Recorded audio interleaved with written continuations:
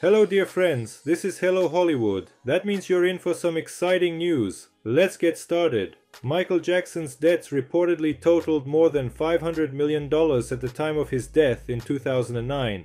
This staggering amount was made public in a petition filed by Jackson's executors in Los Angeles County Superior Court on 21st of June. The petition highlights that Jackson was in financial trouble, including a $40 million liability to AEG Live, the promoter of his cancelled This Is It concert tour in London. Court documents showed that Jackson was in debt to more than 65 creditors at the time of his death. The petition asks for approval to release funds from Jackson's estate, which currently stands at $2 billion, to reimburse legal fees and other 2018 expenses. The executors have been successful in settling or dismissing most of these claims and lawsuits. At the time of Michael Jackson's death, Michael Jackson's most significant assets were subject to more than $500 million in debts and creditor claims, with some debts accruing interest at extremely high rates and some debts being delinquent.